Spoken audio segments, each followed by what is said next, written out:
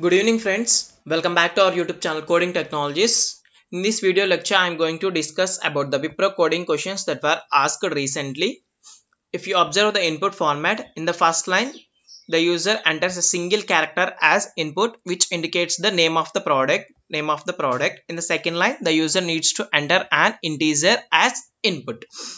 And what is the expected output from the above input is the output also the user is expecting a single character as output which represents the new name of the product. Let us have a look on sample test cases. This will help you to understand the logic well. If you understand the logic, just simply apply that logic in any programming language. That's it. Your task is enough.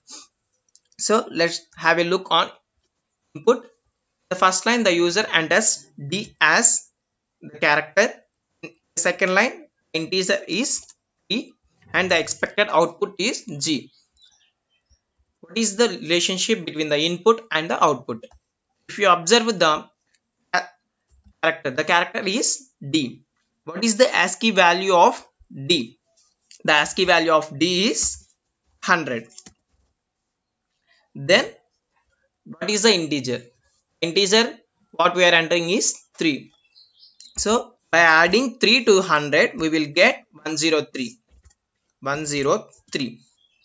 So let us find the character according to the value what we are getting after adding the integer to the ASCII value of the given input. So the ASCII value, the character according to 103 is G. This is the logic behind this. And having second input also. Let us have a look on second input also. First character the user enters is capital H. The second line user enters 20 as integer and what the expected output is capital B. So what is the ASCII value of 72? The ASCII value, what is the ASCII value of H? The ASCII value of H is 72. After adding 20 to the 72 we will get 92 as ASCII value. But what is the expected output according to the first input logic? According to the first input's logic we are expecting backslash as output. Why? Because the character according to the ASCII value is 90. ASCII value is backslash. The character according to the ASCII value 92 is backslash. But what we are expecting, we are expecting capital B as output. How this will happen? This will happen. We are expecting only the character inputs. Character inputs means only the alphabetical inputs. Whenever the alphabetical value is greater than the last alphabetical character, that means either it is a small z or it is a capital Z. The last alphabetical character is Z, right? So we need to check whether the ASCII value after adding integer to the original character ASCII value is greater than the ASCII values of small z and capital Z. If it is greater than small z or capital Z, if ASCII is greater than small z or ASCII is greater than capital Z, then we need to remove 26 characters. 26 characters means that is A to Z. There are only 26 characters in alphabets. So 26 characters from the ASCII value. In the above example, the ASCII value after adding 20 to the original character's ASCII value is 92. After removing 26 characters, we will get 92 minus 26. 92 minus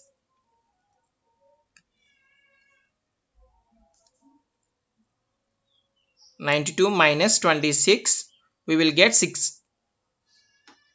We will get 92 minus 26, we will get 66 as output, which so we need to find the character according to the value after subtracting 26 characters from the actual ASCII value whenever the ASCII value is greater than the ASCII value of small z or capital Z, because the ASCII value we need to find only alphabetical characters. That's why I'm removing 26 characters.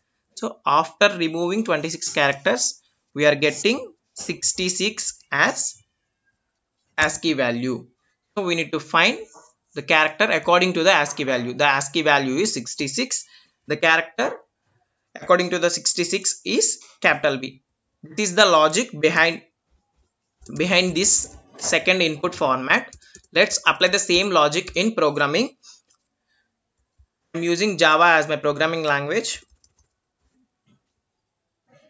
You all know that in Java the first line is class. I'm creating class as Wipro. The next line is public static void main class, void main function, public static void main of public static void main string args. Then we need to take input from the user. If you want to take any input from the user, we need scanner class. In scanner class, we are having different functions to take integer input, character input, string input, float input, double input. So I'm creating object to the scanner class. Scanner sc equal to new scanner of system dot in. Scanner class is available in util package. That's why I'm importing util package into our program. Import java.util.scanner. After that, we need to create character input. We need to take character input from the user. So char ch equal to sc dot next dot caret of 0. It will take single character as input, and in the next line we need to take integer input int n equal to sc dot next int of. After that, what we need to do, we need ASCII value of the input character. So for that, int I equal to ch.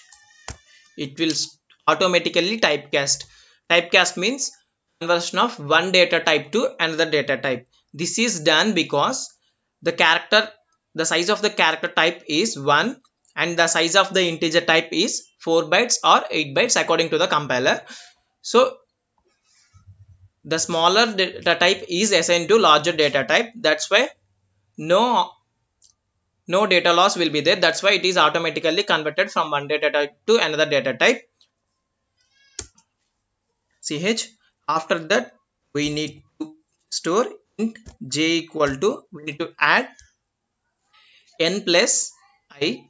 I means ASCII value of the current character, and n means what is the value we are adding. So j equal to I plus n. After that, what we are doing, we need to check whether the j value is greater than small z ASCII value or not. If it is greater than small z ASCII value, we need to remove 26 characters from the ASCII value of j. If it is greater than capital Z also, we need to remove 26 characters. 26 characters means we need to subtract 26 from the j. If we need to check if j greater than the ASCII value of small z is 122 or j greater than the ASCII value of capital Z is 90. If any one of these is happened, then we need to remove 26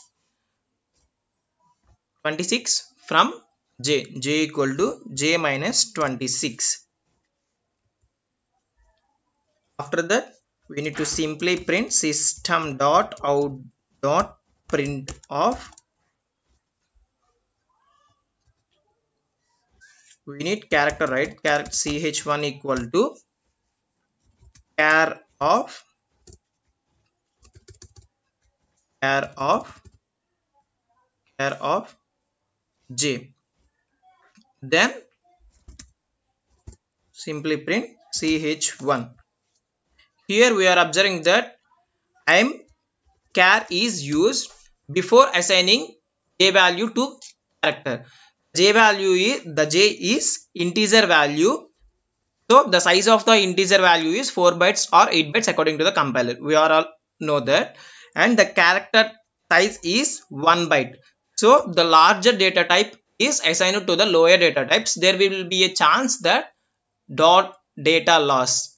So to avoid the data loss, we are manually converting large data type to smaller data types. That's why I am using char before j.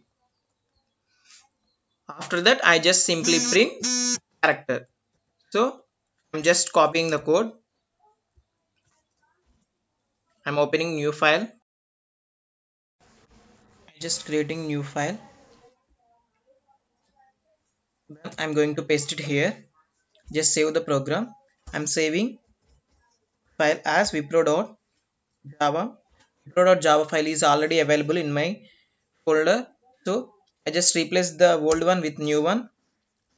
After that, I'm opening command prompt. Then I'm going to change the directory to C drive. Then folder is there. In that folder again another folder is there, that is called as Java collections.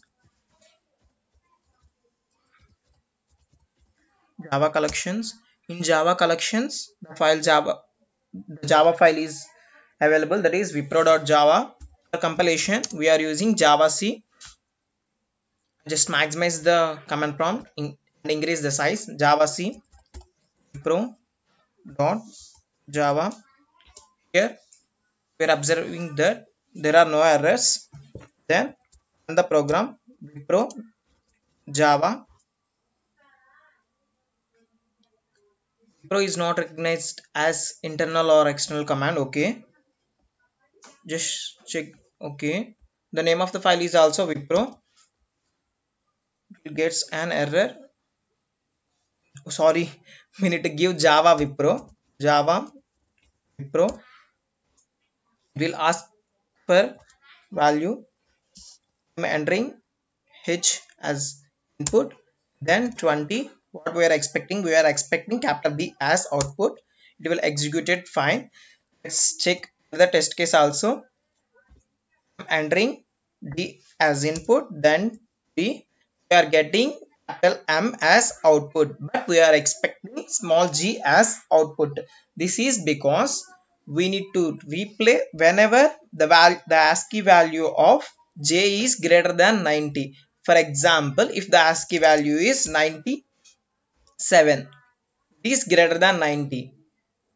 So we are removing 26 from 97. So j equal to j minus 26.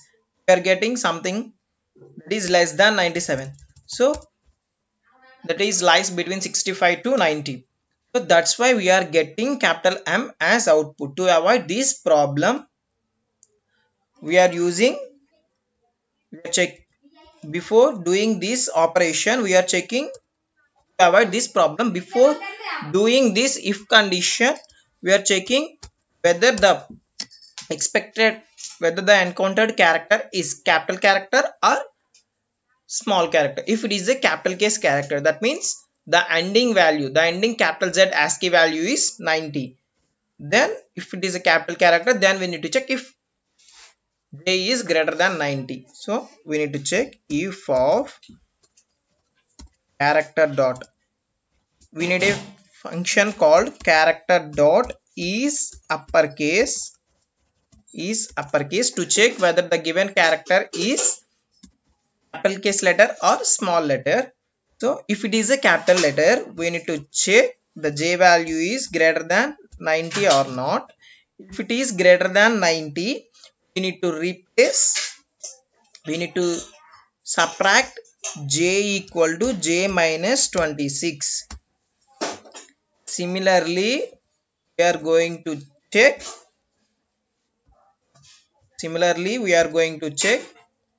It is a small case letter or capital case letter. It is a lowercase letter. Lowercase letter. It is a lowercase letter means the ASCII value of Z is 122. Whenever the J value is greater than 122, we need to remove 26 from J value. After completion of these steps, we just simply print that character. So execute the program once.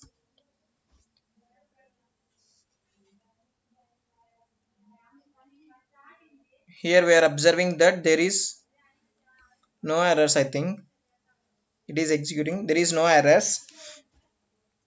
Then Java Wipro. I'm giving H as input. Then 20 as integer value. We are expecting capital B as output. Yes, it will execute fine. I'm executing once again Java Wipro. I'm giving small d as input and I'm giving t as integer value. If you add t to ASCII value of d, that is 100, we are getting 103. So 103 means the character according to the ASCII value 103 is G. Check whether the output is small g or not. If it is small g, the program is correct, else the program is wrong. Please enter. Yes, we are observing that the character is small g only. This means that the program works fine. I hope all of you understand the program well. If you are having any doubts, please comment it below. I will definitely solve your doubts. If you like the video, then like, or else if you dislike the video, then dislike. This will help you to understand how my teaching skills is. Thank you.